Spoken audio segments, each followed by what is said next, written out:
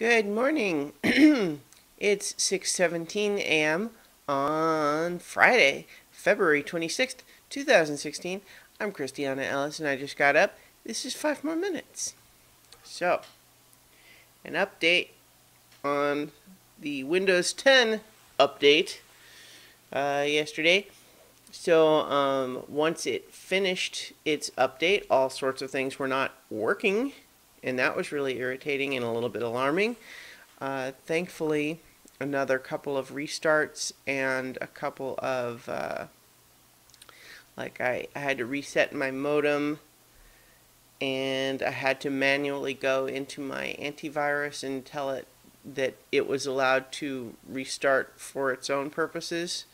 Like, for some reason, me doing a restart without going into that program didn't have that effect, but when I opened it and saw that it had a little notification that a restart was required, once I allowed it to do its restart, everything else seems to be back to normal now. So at the very least, I have no longer got any lost functionality, except that it's also just like for this update talking all about, exciting new features. I don't know what any of them are. Nothing explained any of that to me. No, it's just something that took a lot of my time and energy yesterday for no apparent benefit whatsoever. Maybe there's some benefit, but they sure haven't sold themselves to me.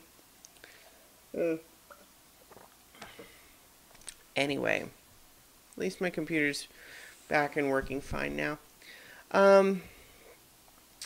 I'm a little bit preoccupied this morning because I got a little piece of feedback. It wasn't even sent directly to me. It was more a comment on something that I had read, and this is not me complaining about this person in any way.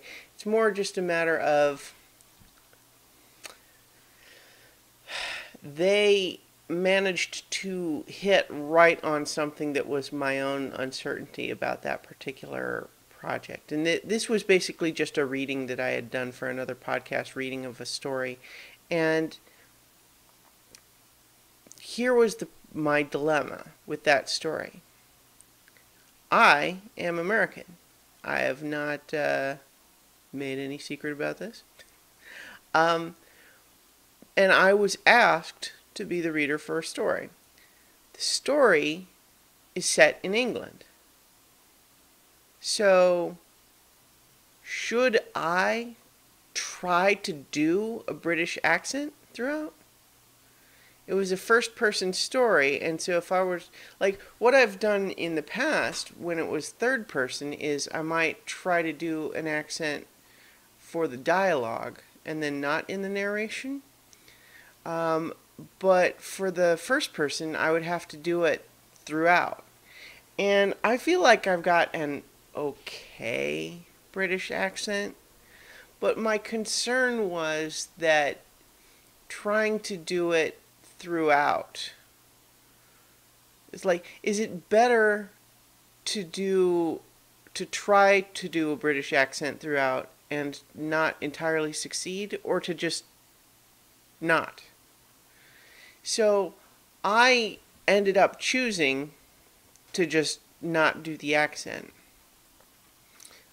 But I always kind of still had this feeling of uncertainty about it. And then, I, like many creative people, I tend to, compulsively seek people's opinions about that. It's like, this is where they're discussing it on a message board.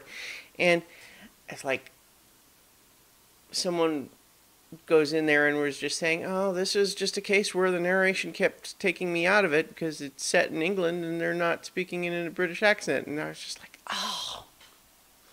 that was like the one thing that I was feeling insecure about with that particular reading.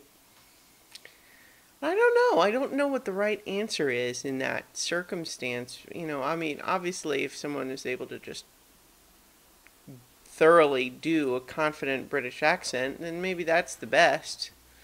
You know, so maybe in, you know, like you could make the case of like, oh well, should they have just picked a reader who was British?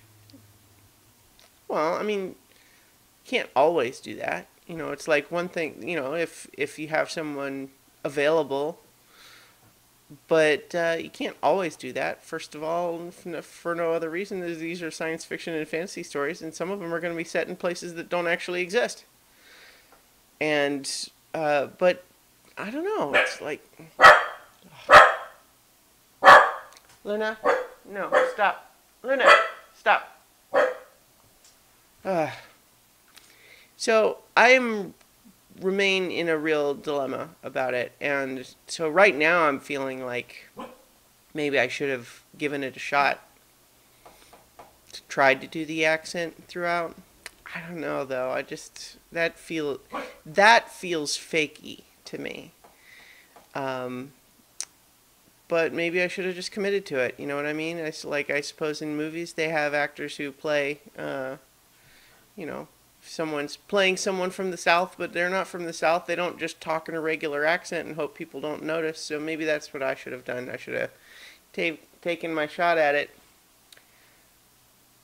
But to me, it still seems like a dilemma. You know, it's like, is it better to try doing the accent and do it poorly, or to just try to do a straight ahead performance without attempting the accent? Especially when it's like it's not, so it's set in England, but it's not like it's about the accent.